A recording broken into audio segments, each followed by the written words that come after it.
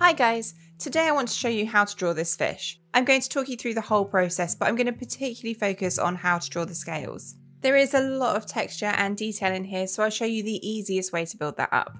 But first, let's start with the fish's head.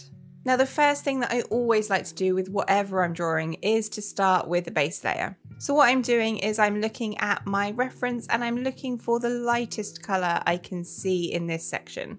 With that in mind, I'm going to begin with this grey, and I just want to put a light covering down over the whole area of the head.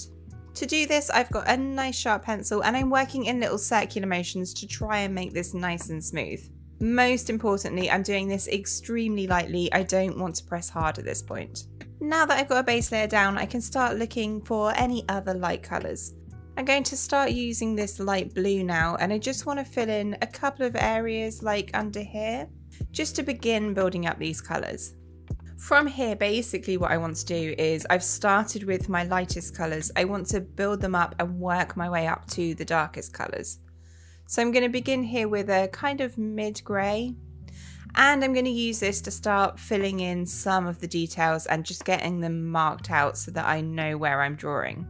So you can see that I'm drawing out the mouth, the eye, and also shading in some above the top of the head. If there's an area that I want to make a little bit darker, I'm just going over that area a few more times, pressing a tiny bit firmer, but not full force. Mostly I'm building up the colour by going over the area a couple of times. As I get round to the right hand side of the head, kind of the back of the head, there are a few scales here, but they're very different to the scales on the back of the fish. So all I'm doing here is marking out the shapes of the scales and leaving gaps between them with the base layer showing through. I'll build them up more in a second. So what this has done is given me a pretty good template to work off of. So what I want to do is compare the drawing to my reference and see which brighter colours I need to start adding in now. I'm going to begin with this bright blue and fill in these scales here. And I'm also going to draw some of these oranges and reds you can see around here. Now that I'm happy with that, I can move on again to a darker colour. This isn't my darkest colour, it's just a very dark brown.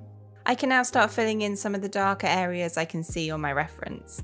There's a lot of dark areas on the eye, so I'm going to start there, and then I'm going to kind of work my way out from there.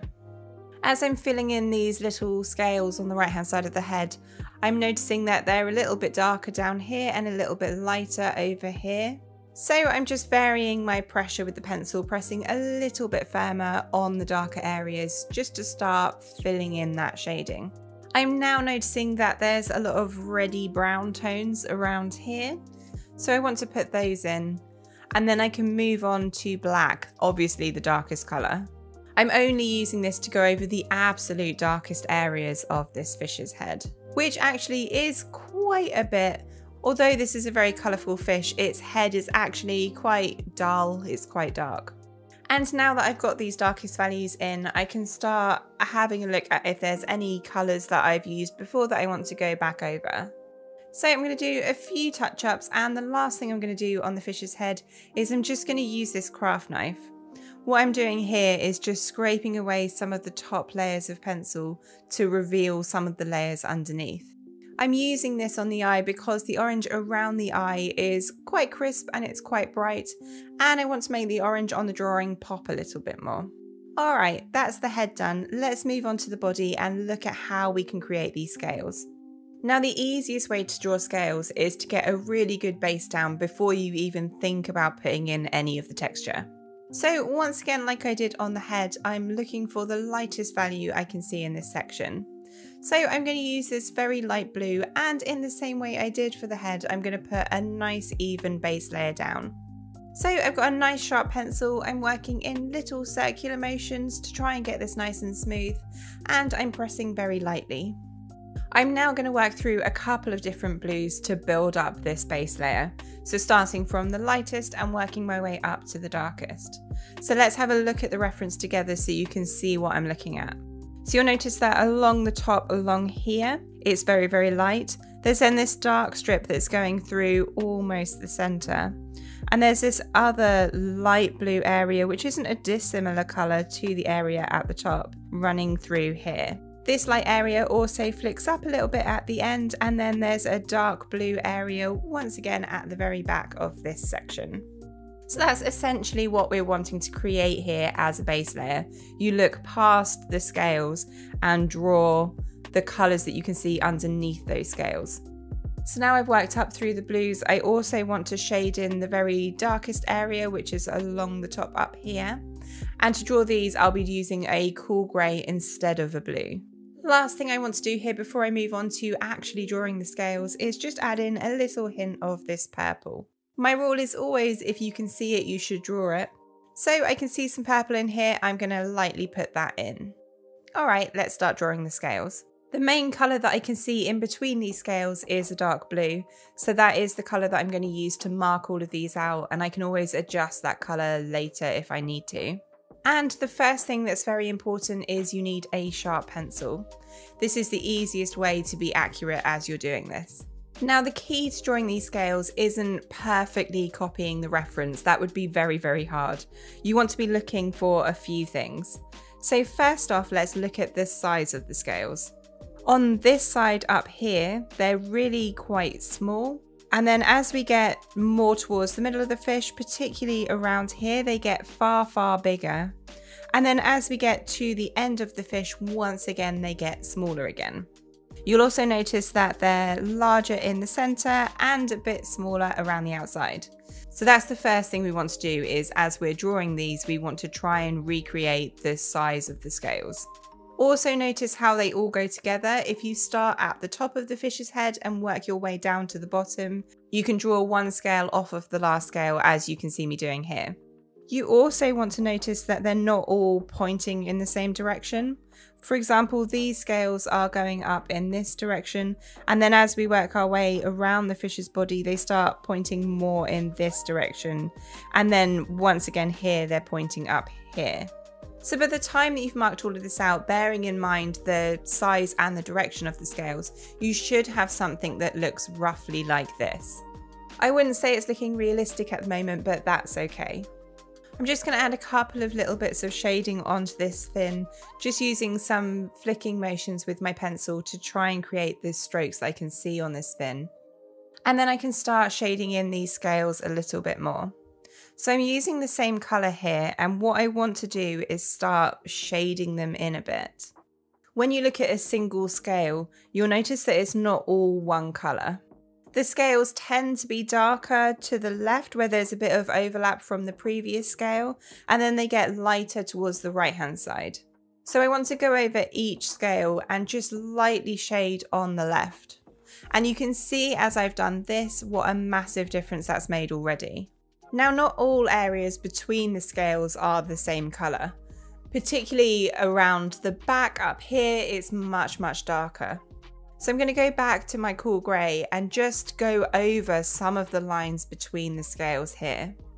I'm doing most of this at the top, but I am also adding in the odd line at the bottom where I can see it's a bit darker. I'm also going to add some light shading over the top now if there's any colours that I want to slightly adjust. I'm just going to add a few blues over the top to do that. I don't want to do this too much because I don't want to risk blurring the lines that I made to create the scales. That said, I will show you shortly how you can correct this if you do smudge any of the lines too much. First though, I want to build up some more of the shading on this fin here. I'm using a mixture of light reds, dark reds, and some of the blues that I was using for the body of the fish. Just working in flicking motions to build up this fin. The last thing I want to do with the pencil on the scales is fill in some of the darker areas, particularly where the head meets the body. So I'm using this dark brown, which is a colour that I used on the head, just to go between some of these scales, and it's just making it a little bit less of an abrupt edge between these two areas. The last thing I want to do now on the scales of the fish is just tidy up some of these edges. So I'm going to go back to using my craft knife that I used for the eye, and I'm going to scrape away particularly the right hand side of the scales. That's because that is the lightest side of the scales, and scraping away some of the colour pencil on this side will reveal the lighter layers. Make sure that you are careful when you use a craft knife though. If you want to see this process with the scales in more detail, I do have an in-depth tutorial with real-time footage on my Patreon. I also have loads of other tutorials, so do check out the link in the description. Alright, let's move on to drawing the fins now. These are very colourful and they're built up of quite a few colours. But as always, let's once again start with the base layer. And I'm going to use this light blue, the same light blue that I used for the body. I find it helpful to start with the most prominent shapes and then I can work from there, but I've got a bit of a template that I can work from. So on this fin, I'm going to start with these red sections and I'm just going to lightly mark out the shapes. From there, I can start looking at the colours around those red areas and start building them up. So I'm beginning with the purple here and just filling in between the red spaces, and then I can start building up some of the blues that are particularly on the left hand side and where the fin meets the fish. Having done that though, my red isn't as prominent now as it looks in the reference, so I can go back over it with a darker red and then do the same again with the blue. And it's just a case of constantly looking at the reference, looking at the drawing, working out what colour I think is missing, and then I focus on particularly that colour and draw just those areas in, and bit by bit it builds up. So you can see here I'm adding in some streaks with this very dark purple, and from that I can see that I'm missing some purpley pink tones in between these dark purple strips. I would say that although this fin looks very overwhelming, if you break it down into shapes and work one colour at a time, it does build up quite easily.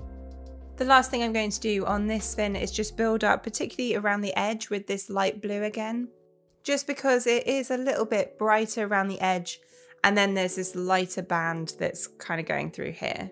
Although the fin at the bottom is mostly made up of reds, I'm going to approach this in the same way. So once again, I'm beginning with a base layer, and then I can take quite a light red and just mark in some of the key shapes. From here, I can start working my way through the colours. So beginning with a darker red, I'm filling in some of the shaded areas. And then I'm also going to add in some of this dark blue, particularly around the edge again. Once I've got a good template to work off of, I can start building up some of the darker tones and be more confident about where they need to go. And I can also build up the reds more to make them brighter.